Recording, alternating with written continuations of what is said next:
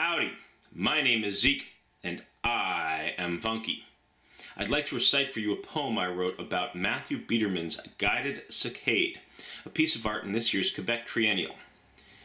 Triangles are three-sided polygons. What you see is what's shown. Saccade is the fancy word for fast eye movement. Art by Matthew Biederman still has room for improvement. 3 screens at the end of the hallway showing about 108 right triangles in an array. I remember square of the length of the hypotenuse. If I look closely, I'm certain at least one of them is chartreuse. Mr. Biederman used some kind of computerized tool to make the triangles move and twist on a regular schedule.